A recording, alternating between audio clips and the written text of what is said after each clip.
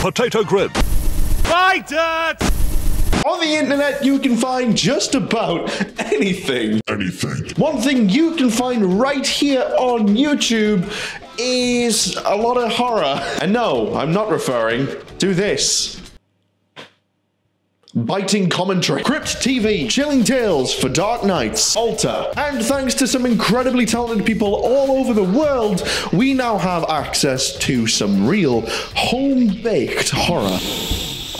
I'm Biscuits. Analog horror, one of, if not the most accessible forms of horror on the internet right now. We have been treated to some incredible and some less than incredible horror medias since its origins in the early 2010s. Ooh, a rocking chair in a dimly lit room. I wonder what could happen. Get it? But what makes something like this scary? And then for a little bit of fun at the end of the video, we'll make our own analog horror. It is Halloween after all, if I got this video finished in time. So what makes them good? What makes them not so good? Well, let's plug in our old VHS players and have a look, shall we? There's a tape in there. Analog horror, as the name implies, is horror media that's created utilizing low fidelity graphics and analog media.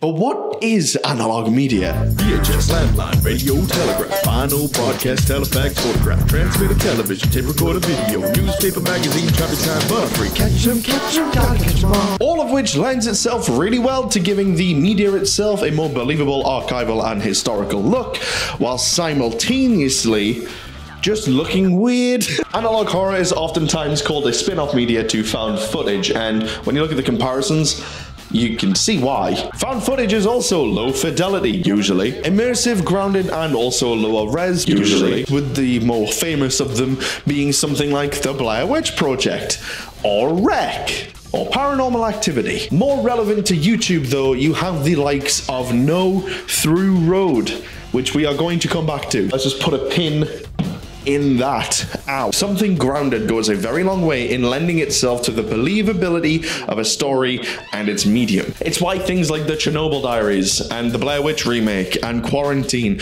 just don't really work as well. They look way too good. There is something genuinely unsettling about old media and analog media. Do you remember PSAs from when you were a kid? Analog horror can be incredibly immersive, not just for the media itself, but the story that it's telling. Local 58 is a series by Chris Straub, who famously wrote the Candle Cove creepypasta. It's all about a local TV station in Mason County, which is constantly hacked and interrupted with otherworldly and just things happen. Weird. The Mandela Catalog by Alex Kister is all about an invasion of doppelgangers in the fictitious county of Mandela in Wisconsin. The first tape being a sort of PSA from a governing body. But the tape itself is littered with unsettling images and also messages that wouldn't be found in a normal governmental PSA, so can you really trust this narrator? The Walton Files, Marble Hornets, Kane Pixel's Backrooms, Petscop even. Each of these worlds is a story told in a multitude of ways with multiple different entries, all of which drip feed elements of the world that they are talking about. Stories are awesome to immerse yourself in, but why do they scare us? When I watch something like this appear in FNAF Plus, why does it frighten me? There is actually a science behind why things like this frightens us that the creators either know of or unintentionally lean into. This is the human brain. Inside this part of the brain, which is the inferior temporal cortex, associated with object recognition, there is something called the fusiform face area, and specializes in facial recognition. So when we see something that looks like a face that doesn't quite fit the FFA mold, things get a little wonky. Horror always exploits this primal function of our brains, and analog horror is no exception. Mixed with a decent story, sound design, and visuals, and this can be enough. One of analog horror's biggest and best tools is the unknown or the ambiguous. The bigger picture. Let me just take that pin out because we're coming back to No Through Road. Why do these boys get stuck in a loop? Who is this that is after them? Is this somebody else stuck in the loop? How were the bodies found if they're stuck in a weird time loop? These are all questions that we can ask and explore alongside the characters because we don't know, because they don't know. And unlike some analog horrors, the answer is not obvious. I'm gonna rip the piss out of Urban Spook. It's that level of intrigue that gets you invested in this world's story. You want to know more, but when these stories are full of unreliable narrators, who can you trust? Well, gee whiz, mister, that sounds real cool, but is there an analog horror for me?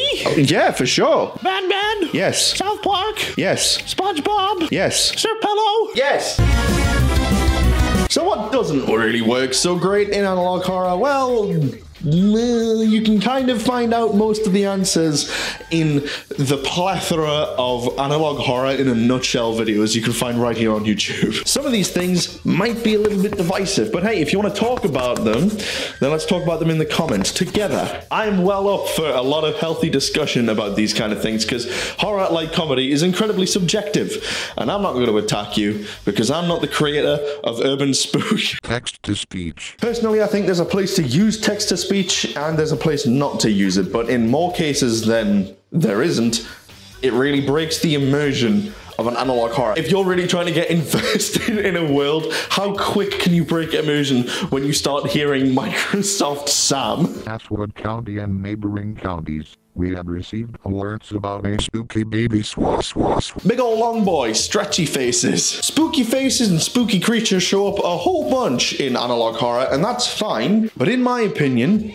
you have to use them with the rule of sparsity that we introduced, remember in that last video? Too much of a good thing ruins it. If most of your videos all just culminate with, and then there was a spooky face, maybe try something a little different. For a pretty good example, you can look at, again, the Mandela catalog and its use of the Archangel Gabriel. Stack is really cool and you should like and subscribe. Oh wow, Gabriel, thank you. Yes, you should. Shock for the sake of it. Overindulgent and on-the-nose writing. Predictable jump scares, all with the same build-up. And a real lack of subtlety. Listen, in Local 58, there's an episode called Contingency. The story goes that America has lost some war against some enemy, which is left ambiguous, and the only thing left to do is the government to ask you to take America with you. Absolutely, brother, how are we going to stick it to these gosh dang invader men? Take your family onto the front lawn, lay in the victory pose, and then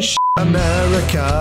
Oh yeah. YouTube really hates it when you say the S word. This whole short plays out that you have to show yourself and your family the rabbits, and if you don't worry, the police will do it for you. And with the chilling message, this message will repeat until there are none left to read it. That idea is terrifying enough before it immediately cuts to a correction slate that says, wait, April Fools, that was a hoax, don't worry about it, everything's fine, sorry for the confusion. And then the video ends. And we don't see the aftermath. We don't see anybody who's blown themselves away. We are just left in the headspace of somebody who may have just had to do that to their family. Or a little bit like, you know, the guy at the end of The Mist. We are left to ponder, and that just shows us that sometimes ambiguity is better than reveal. So if we can kind of figure out what works and why it works, what can we make? What can we contribute to the genre? Well, I've given it a go. In our last videos, we talked about horror films. I don't have the money to make a high-budget horror film. In another video, we talked about video games. I don't have money to make a video game, but what I can do is create a story. So here is me trying my hand at analog horror.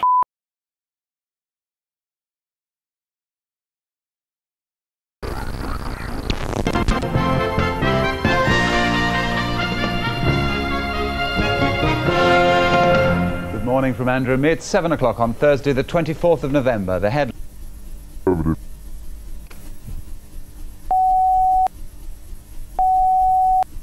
We are terribly sorry, the BBC must interrupt this program to bring you breaking news from the British Department of Information.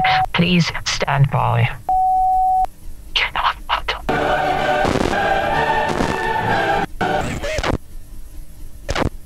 morning, good afternoon, or good evening from wherever you are. This is your British Department of Information.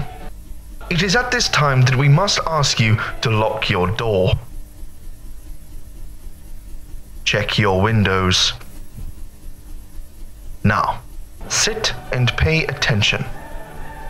In the pictured areas, we have received thousands of reports of a phenomenon we are officially going to coin copies.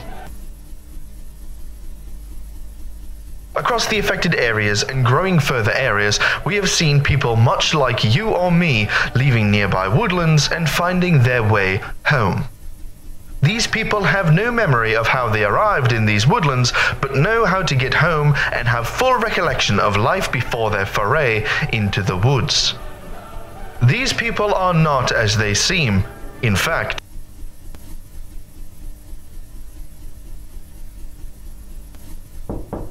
these people are far more alike to you than you may think. They are you.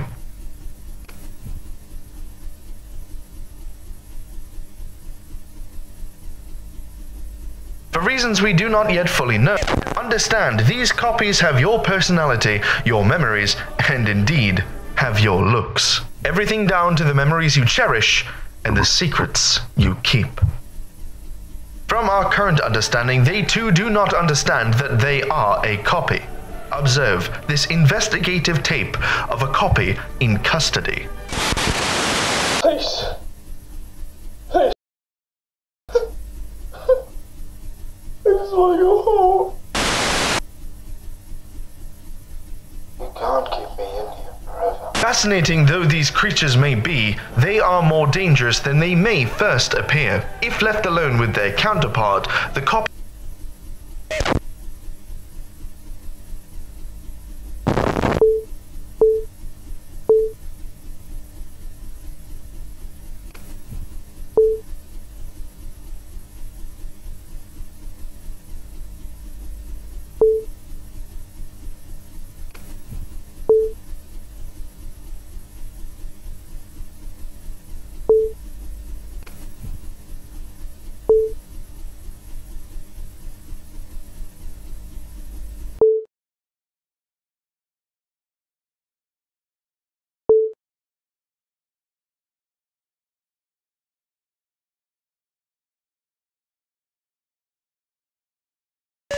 consequences. How can you keep your loved ones safe?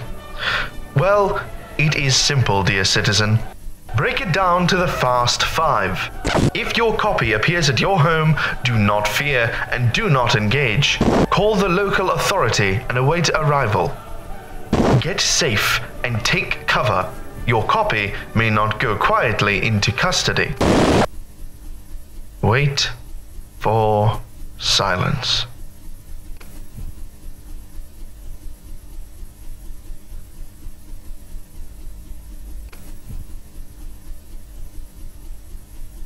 Keeping your friends and family safe may come at a cost.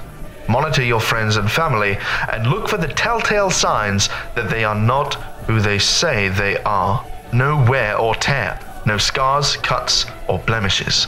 If you know your friends and families have cuts or scars you can exploit for safety reasons, you must report them to your local authority and they will be dealt with peacefully. This has been your British Department of Information. Look alive, stay alive, and have a fantastic day.